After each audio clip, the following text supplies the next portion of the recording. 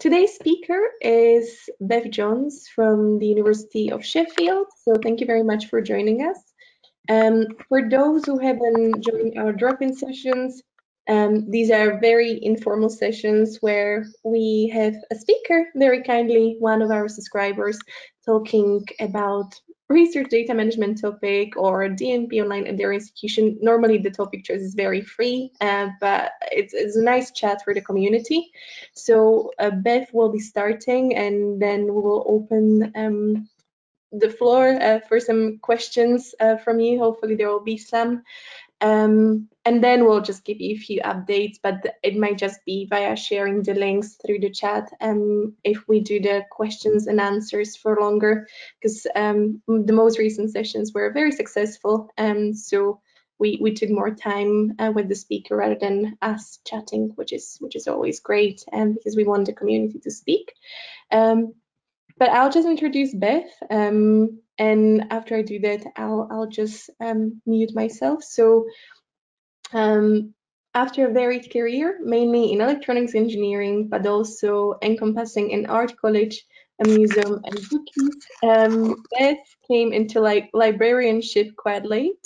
She was a cataloger at the University of Lincoln, and therefore this was the right place for her to launch the publication repository. Beth was heavily involved in the open access community through, is it right if I say UKCORR and JISC? And Yes. yes, thank you. And compiled 2 ref submissions, but also developed a data policy through a JISC project called Orbital. Bev since moved to RDM roles, first at Warwick and now Sheffield, where she enjoys training and advocacy and support DMPonline and ORD, a fixture repository. So, and this is a little background info about Bev, and Bev, you can start now. Okay, good morning, everybody. We thought we'd take the opportunity to tell you about our year at Sheffield.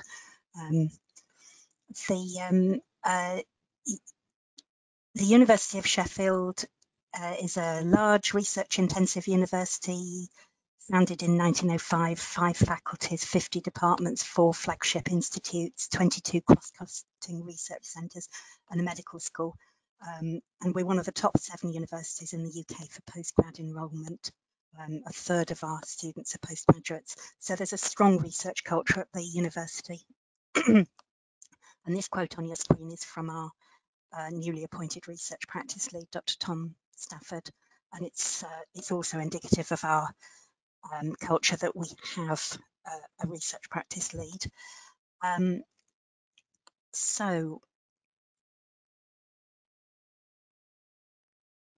I can't move, that's it. So this is us within the library. The scholarly communications team in the University of Sheffield Library has been supporting research data management for several years, but in the summer of 2019 we had a new challenge because we got a mandate for all new postgrads to create a data management plan for their research project and submit it as part of their confirmation review at the end of the first year.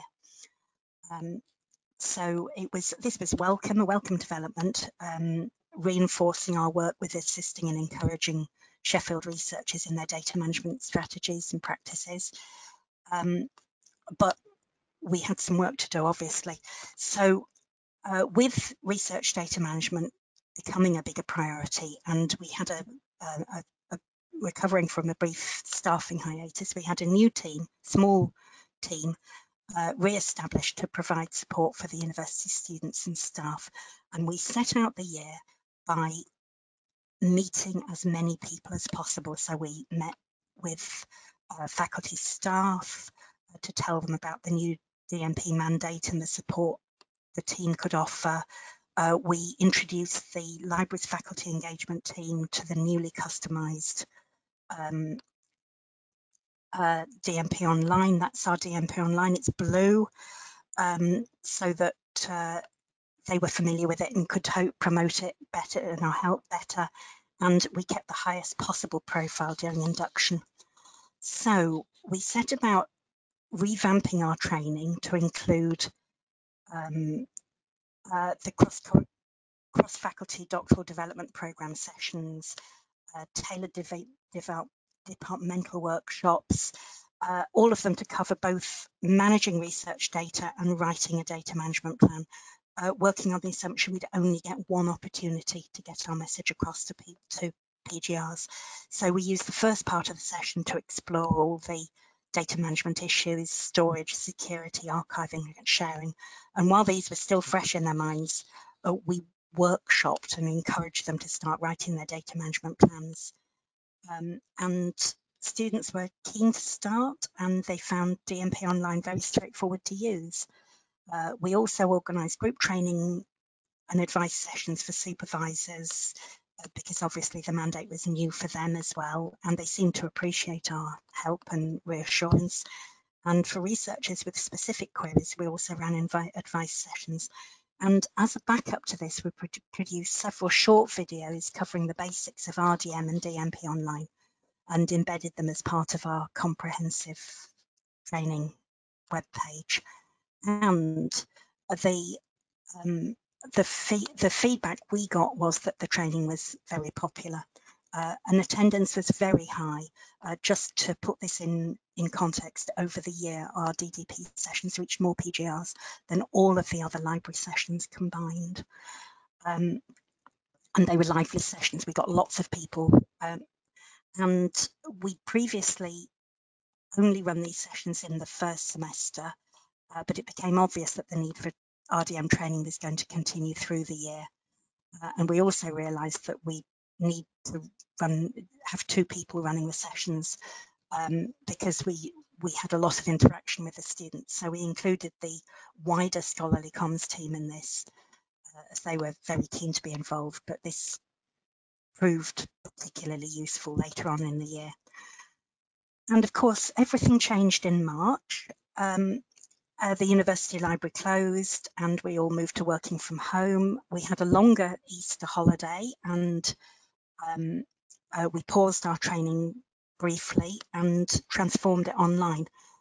Now, because we'd got the videos, this was a little bit easier, and we took the material from these and from our existing presentations to create new training sessions using Blackboard Collaborate.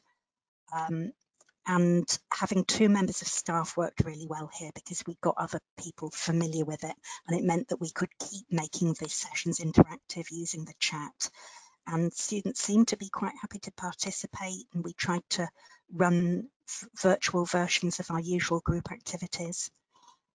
And then we moved our advice sessions online. We used Google Meet, which made it easier to give the time and attention we needed for individual students.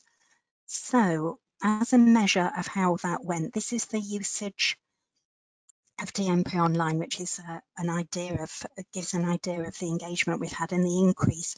You can see that we had a little bit of a dip in April, and we thought maybe we'd got a lockdown lull. But it turns out, looking back, I've included earlier data. So you can see that we've got exactly the same seasonal variation as we have every year. It's just higher. So that was quite pleasing. Really, the move to online was very straightforward. And we now, Sheffield researchers now create at least 50 plans every month, sometimes 100. And of course, because the PGRs had a September deadline for confirmation reviews, the summer months were particularly busy. And the customised resource has proved really valuable for researchers and the RDM team. And it's enabled us to provide to offer a range of templates and guidance tailored to our requirements. And this is a year's slides, a year's templates, a year's plans by template. And I've colored coded them, so you can see that the blue ones are any that we've created or customized ourselves. The green ones are funder templates, and the yellow ones are others, which turned out to be all DCC. So the systems proved very flexible, and it's what we've done is tried to find templates that were already being used and bring that guidance in, so people were familiar with. So in the case of the Faculty of Medicine, Dentistry and Health, there was a template they were already using, and we transplanted it straight into DMPonline. The other one which we had quite a lot of usage of is the paper-based research one, because we find that the arts and humanities students and researchers, their needs aren't always straightforward, and the requirement for data management plans is relatively new for them. So we've created a sort of mirror of our postgraduate template, but a little bit more supportive of their requirements. And a lot of our researchers, both students and staff, take advantage of the option to request library feedback on their plan. And in the last year, we had about 800 completed plans in DMPonline, and 200 of these were directly referred to us. And this proportion is rising. There's a caveat that it is something we find quite difficult to measure. We know we get plans outside DMPonline referred to us as well, and that's even more difficult to count. And we've tried to make this like a conversation with researchers. So we try to respond very quickly. So we've got to have a KPI of 3 days, but we normally respond within a day or two. And in order to, because we're a small team and we're learning a lot, we've learned a lot this year. So we've built up a library of comments structured around the PGR template, which address common issues that we find in plans. And we don't just cut and paste, but it does inform the questions that we use. And I think that it helps us be quicker, but we hope that it will be a useful resource for future members of the RDM team who'll never have to start as far back as we did. And where capacity allows, we also employ dual review. So we like to look at each other's comments and add to them, so that we get a more consistent, more comprehensive response. And in the first full year of the mandate, it was a busy year, and it was great. We talked to over 600 researchers, supervisors, support staff, either face-to-face or in sessions online, and we cascaded to many more of them. And as well as there being a visible increase in the number and quality of DMPs that we see, our students tell us that the training is valuable. I mean, the feedback looks good. 96% of attendees would recommend the sessions and rate the content good or very good, but they also tell us that they enjoy it and find it helpful. But we're not resting on our laurels. We've just updated our all of our visual resources for accessibility, and so we're going to and we're reviewing all our slides and hoping to resume online training as soon as possible, very soon. And we have some developments in the future. We're working with research services to improve the connection between ethics and data management planning, and we've got that past the relevant committee just now. Thank you, Rosie. So we're expecting more engagement with research staff in the coming months, and we need to make that seamless. So we're hoping to use conditional questions to streamline that. And we're also hoping to devote more time this year to promoting and enabling open research. And because we're hoping that we hope that our training is a sort of trickle up, we're gathering information from publication behaviour, which obviously we don't like to talk about compliance, but publication behaviour, and looking at finding ways to feed that into the early stages of research by informing our training and improve future practice. So we've got a new set of postgrad students, and we're expecting to be busier than ever, and it's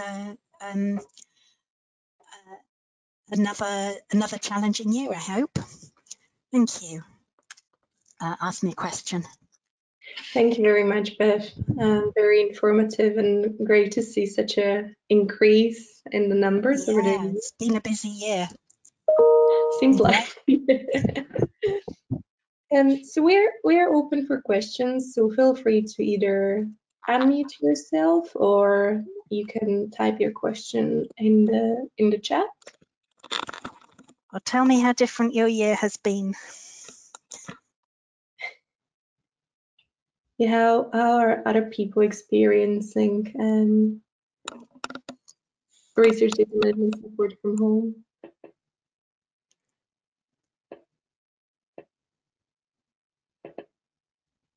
Don't need to be shy.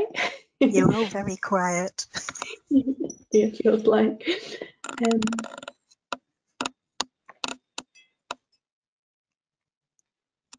No worries. Like, if you can think of some further comments or you have some questions, you can always unmute yourself or just type it. I'm gonna give you just a few more seconds before we move on. But Bev, again, thank you so much for your presentation. And Pleasure. seems like it's been just such a busy year for you, wasn't it? Yeah, it's but it's lovely because all of the things that we've always, you know, that had been organised and planned and suddenly happened. Yeah, So which is fantastic. And you were, which is great, you were having some material to build on this year as well, which I think was yeah, probably quite yes, we learned a lot. Yeah. So we received now two comments. I'll just read them out to you. First from Jenny. She's saying, it's not a question, but I really like the idea of doing a demo with college liaison librarians. I'll be doing that. Yeah, they bought a lot. Yeah. Another one from Dan Crane. Hi Beth, that was great, thanks. I'm afraid I missed the start. Are DMP's mandate at Sheffield? Only yes, they're mandated. They're mandated for PGRs, basically doctoral students. We don't turn anyone away. We have had a few master's students and one or two bachelor's level, but it's the doctors who have to do it. Another question from Kirsten. Thank you for the presentation. Does the mandatory DMP requirement apply to all qualification levels, also to bachelor's and master's? Yeah, we have had quite a lot of interest from master's students. And there's been some interesting things because a lot of their research has been impacted by COVID a lot. And so we have things like, we have hypothetical DMPs. So they've been told to plan as if they're going to have data, even though they're not, which has been really interesting. That's very interesting. I wouldn't even think of that. I don't know whether... And there'll be more of that. Yeah, well, we don't know how long this will go for. No, so. and of course it will organise. It will reorganise everybody's year. So people are struggling to get lab time. So people will be talking about their data. They'll be doing a lot more before they get their data, or getting their data early and then having to do. How big is your RDM team? We have a manager, Rosie. We have two people at my level, me and Helen. And we do everything. We do all the DMPs. We do all the training, and we do the we manage the Figshare repository as well. Yes, it was strange how little, Kirsten. It was strange how little difference going online made. We'd been led to expect at the beginning, when we first started the workshops, that we would get, and my experience at other institutions was that you you got 50% attendance. So we were a little bit taken aback by the fact that we ran a session for 30 people and everybody came. This was why we ended up having 2 people at every session, and why they ended up being big and lively. And then when we went online, we heard from the faculties that attendance was quite low for online sessions. So again, we were rather surprised by the fact that we got between 20 and 30 people, and again they were very it was just seamless. We didn't really get a lot of, it wasn't a big difference really. I know it sounds stupid. I'd expected it to make a difference, but it didn't. No, I feel like work has been much busier since March, to be honest. Yeah. We don't insist on, do apply a DMP review service. We don't insist on, we insist on there being a DMP at confirmation review, but we don't count them. We don't insist on it happening through DMPonline, and we don't insist on looking at them. But anybody who asks to have their DMP reviewed in whatever format it is, whether it's on paper or in a PDF or through DMPonline, we do review it for them. Mm-hmm.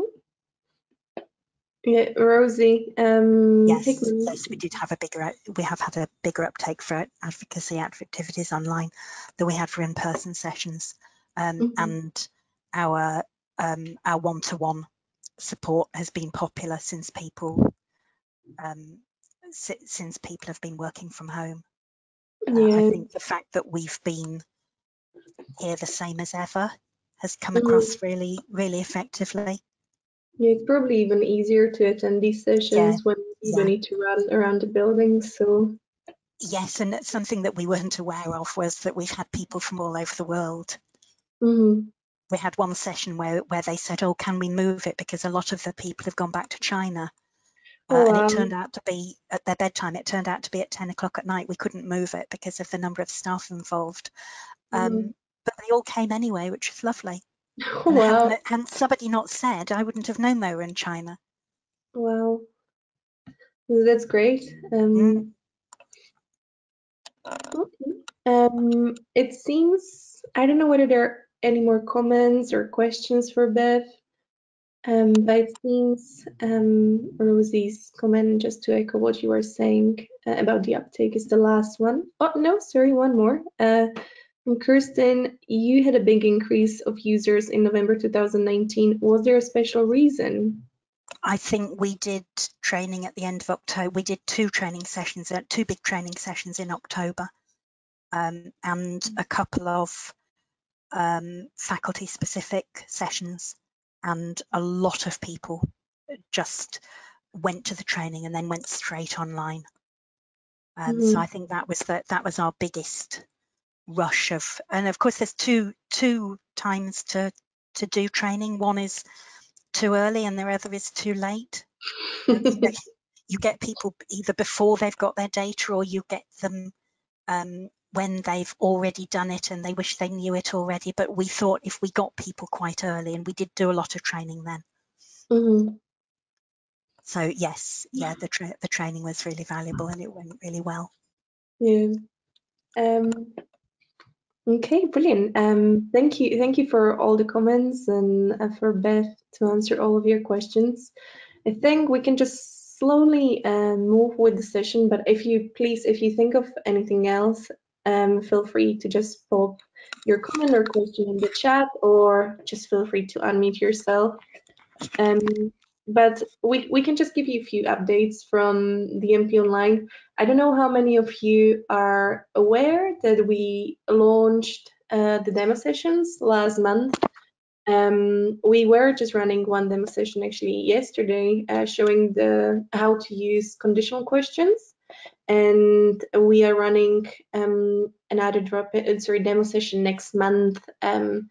So I don't know whether Patricia could just maybe share. We have an open agenda for everyone where you can see the link. And yeah, thank you, Patricia, and also the recording from yesterday for those who missed them. These demo sessions are like basically very small trainings, a little bit more official than maybe these drop-in sessions. It's more of us talking, but just want to ensure that some of the functionalities are explained and we talk about potential extensions there. Yeah, another thing. Oh, thank you, Patricia. I think I'm not an organizer for this meeting, so that's why I'm actually not able to share my screen. Or is this you, Bev, actually opening this? I don't know who has the permission now. And next, okay, so I can share my screen now. Let me do this.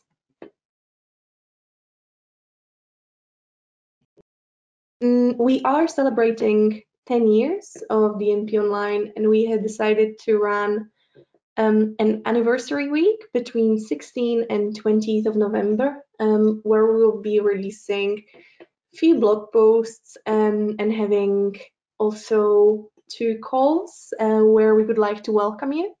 One will be on the 16th of November, where we will be discussing the original idea, and we'll have some funders joining us on the day as well as some original members of the team.